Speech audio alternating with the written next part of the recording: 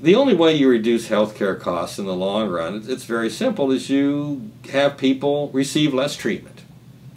And there are two ways to get people to receive less treatment. One is to get them to voluntarily accept less treatment. And the way you do that is you make them see a price, and either through a higher deductible or a higher copay, and they voluntarily, facing that price, decide to consume less.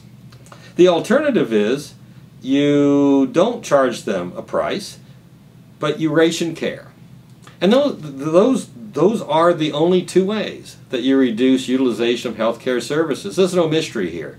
You either incentivize consumers by charging them a price that reflects what they consume, or you ration care to them. And there's no other way around it. And I don't think any honest observer would dispute that.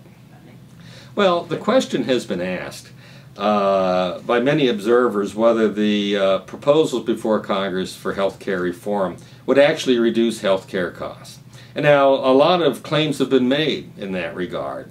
I think the answer to that question is that the current proposals will not reduce health care costs. The problem is the following. The current proposals have a lot of additional mandates in them for private insurers. You see a lot of mandates for things like community rating and guaranteed issue, as well as coverage for lots of afflictions that private insurers maybe won't automatically cover. That's going to increase costs. And so there have been a number of studies, not without controversy, but certainly out there that have some by the insurance industry that indicate that these increased mandates would increase private insurance costs a lot. The other, I think, more concerning part to me as an insurance economist is the effects that some of the proposed reforms would have on the incentives that we talked about earlier. I think it's pretty clear that if you want to reduce healthcare costs, it's important to get people to voluntarily consume less healthcare.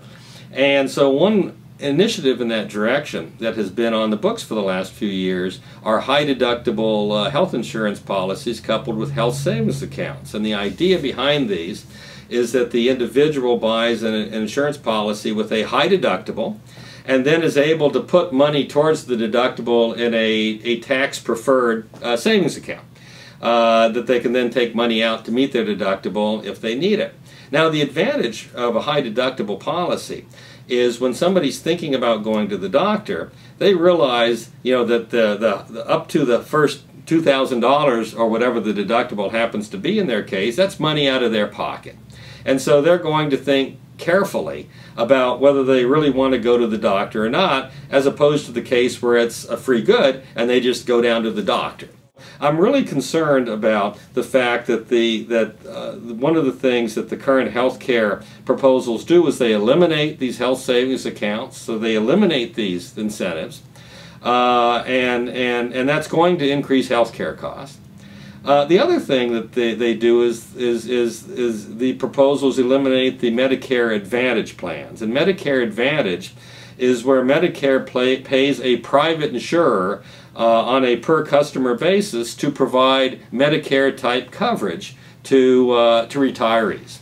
So instead of going to Medicare, you go to the insurance company who is paid by Medicare to provide coverage. Now, these Medicare Advantage plans have been viewed suspiciously by Congress because they rely on private insurers to provide the coverage.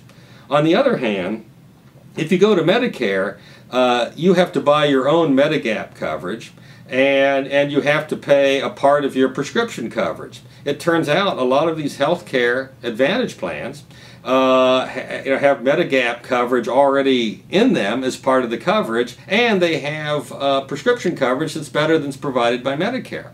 And so particularly for people at the lower end of the income spectrum, these Medicare Advantage programs have been very popular and provided them with much better coverage than they could have afforded if they'd gone through normal Medicare, yet these things are being stripped out in the proposals that we're seeing in Congress now. Well, there have been some questions asked about, are there other ways of reforming health care other than the public option, other than increasing mandates on existing insurance companies? And as an economist, I think that one of the most important things that we can do is incentivize consumers of health care to understand the costs of what it is they consume. Now, the ways of doing that are you increase the size of the deductible they have to pay before the insurance kicks in, or you increase the copay for what they pay when they consume health care services. And what that does then is it makes them make a decision about health care costs that benefit the costs and the benefits, as opposed to just providing health care as basically a freebie when they go to the doctor, where the entire freight, except for a nominal copay, is paid by their health insurer. And we are starting to see health care providers start to talk about costs more than they have in the past. In the past, when you went to the doctor, nobody talked about cost because you didn't care because the insurer paid. What did you care? It's a freebie.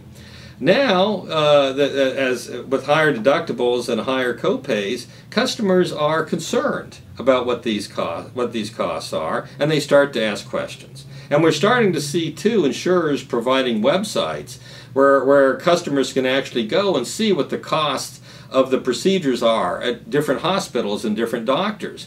And so I think that we will see a lot more price competition amongst healthcare providers when consumers of healthcare, people like ourselves, are incentivized by price to start to shop around. So that I think would go a long way towards reducing healthcare costs and making consumers more sensitive to the cost of what they consume.